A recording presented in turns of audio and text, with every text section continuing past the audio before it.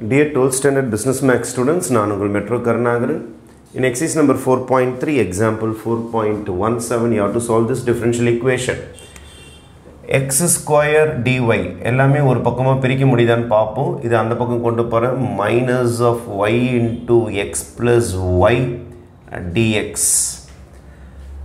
y இந்த பக்கம் பிரிச்சிட்டு வந்தாலும் x plus y இருக்கிறதுனால y இந்த பக்கம் பிரிஞ்சி வராது. y எல்லாம் ஒரு பக்கம் x எல்லாம் ஒரு பக்கம் பிரிக்க முடியல. ஏன்னா x plus y லாக் ஆயிடுச்சு. இது இல்லாம இருந்துச்சுன்னு வெச்சீங்களா பிரச்சனையே கிடையாது. அப்படியே y இந்த பக்கம் கொண்டு வந்துட்டு சம் முடிச்சிட்டு போயிட்டே இருக்கலாம். ஆனா இங்க x plus y னா பிரிக்க முடியல. சரி என்ன சார் பண்ண போறீங்க?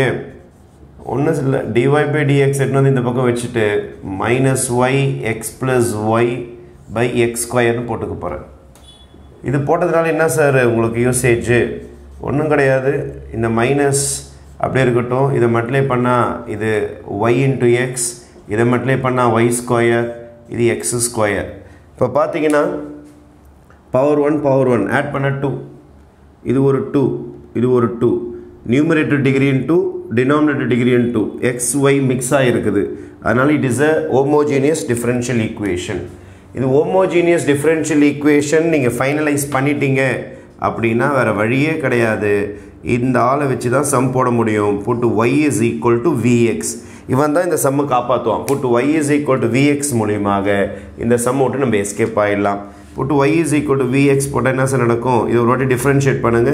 dy by dx uv formula தான் போடணும். v ஐ வெச்சிக்கிட்டு x ஐ டிஃபரன்ஷியேட் பண்ணனும்.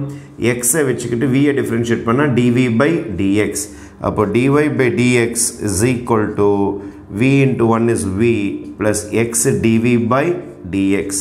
அப்போ homogeneous differential equation நாலே கண்டிப்பாக இது இல்லாம சம் போட முடியாது. இதுதான் மெயின். இவர்தான் நம்ம சம்ம காப்பாத்துவாரு. நம்ம சம்ம எண்டுக்கு கொண்டு வந்து சேர்ப்பாரு.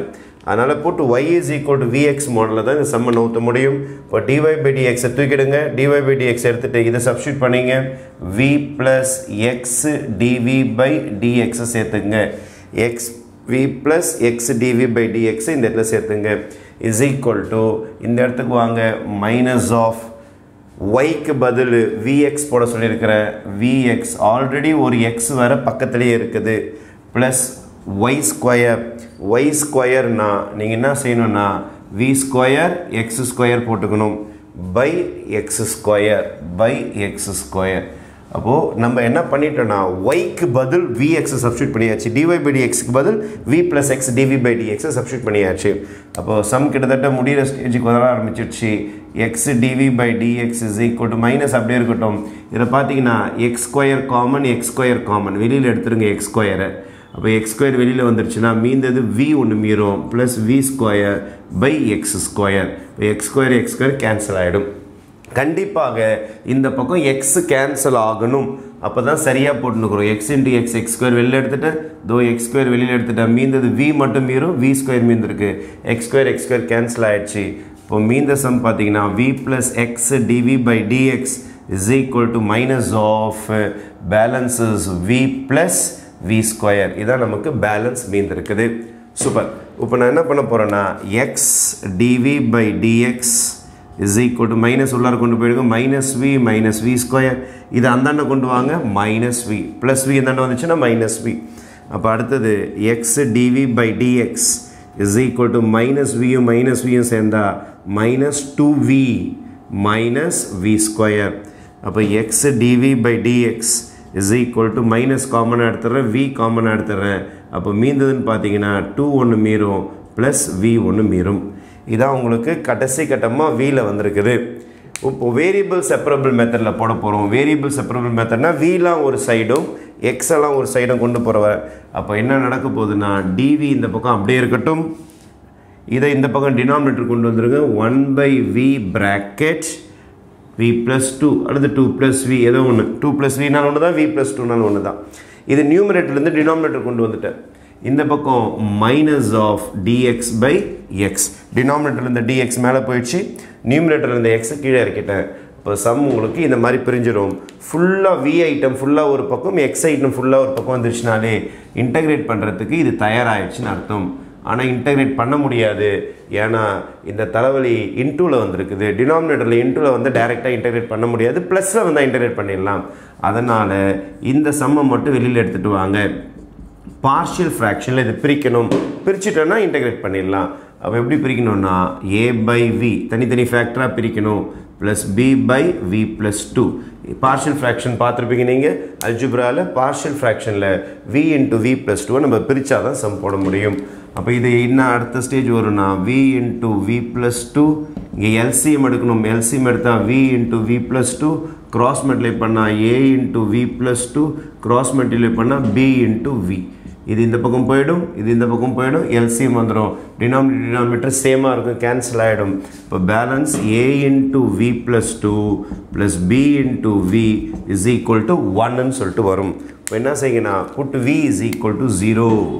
Put v is equal to 0. 0 போட்டிங்கன்னா என்ன நடக்கும், a × 0 + 2 இஸ் 2 ப்ளஸ் b × 0 0 ஆகிடும் ஈக்குவல் டு 1. இது 0 ஆகிடும். அப்போது a இஸ் ஈக்குவல் டு 1/2ன்னு ஒரு ஆன்சர் கிடைக்கும். அதுக்கு அடுத்தது புட்டு v இஸ் ஈக்குவல் டு -2 போடுங்க. அப்போ -2 + 2 போட்டிங்கன்னா இது 0 ஆகிடும். a × -2 + 2 இது 0 ஆகிடும். ஆனால் இந்த இடம் என்ன வரும்னா b × -2 இஸ் ஈக்குவல் டு 1. இது 0 ஆகிடும், விட்டுருங்க. இப்போ b × -2 is equal to 1, b is equal to 1/-2 -1/2. இப்போ a ready, b ready. After finding a and b நம்மளுடைய சம் இன்டகிரேஷன் பார்ட்டுக்கு திருப்பி வந்துடலாம். நம்ம சம் இங்கே காத்துனுக்குது பாருங்கள் இன்டகிரேஷனுக்காக. திருப்பி இதே ஸ்டெப்புக்கு நான் மேலே வரேன். இன்டகிரேஷன் ஆஃப் இந்த சம் தான் இதோ வந்துருச்சு. a/a னா 1/2, 1/2 a என்றால் v. அதுக்கடுத்தது இந்த சம் இந்த மாதிரி எழுதணும்.